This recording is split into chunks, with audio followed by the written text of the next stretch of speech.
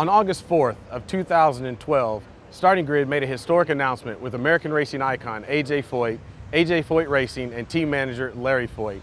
We were going to contest the 2013 Indianapolis 500 with Chase Austin. This would have been a historic accomplishment for all teams involved, being able to bring the third black driver in the 97-year history of the Indianapolis 500.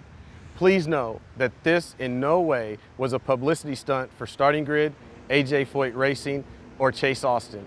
Chase is a very capable young man as a race car driver on and off the racetrack.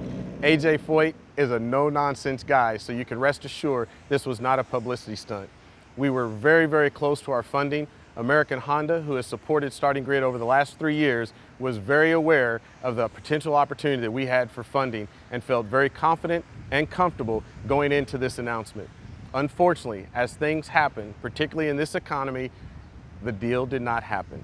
Are we disappointed? Sure. Are we dejected in any way? No. We're moving forward with a new opportunity with Bryan Herta Autosport, and we're continuing our effort to develop Chase Austin and other drivers in the Indy Lights Series.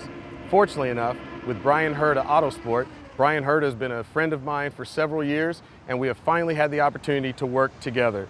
Bryan Herta obviously won the Indianapolis 500 2 years ago with the late great Dan Weldon. We are certainly comfortable and confident moving forward that this will be a great direction for Starting Grid and Chase Austin.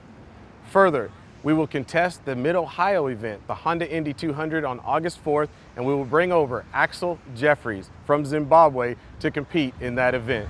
We're very excited, motivated, and looking forward to the challenge of having these drivers compete in the Indy Lights Series. As for AJ Foyt, I want to thank AJ for everything that he was able to do for us, with us. There is no hard feelings whatsoever from AJ to me or me to AJ. So please know that Connor Daly is a very capable young man of driving the number 41 ABC supply car, and we look forward to cheering him on and the rest of the AJ Foyt Racing team. AJ will always be someone near and dear to me that believed in our strategy, in what we were doing as a company, and what we were doing as a development program to get more drivers involved in the series. So on behalf of Starting Grid, I wish to thank everyone who supports us, whether financially, spiritually, or emotionally. We are fine, AJ Foyt Racing is fine, and just look forward to Chase Austin and Axel Jeffries in the 2013 Indy Lights Championship.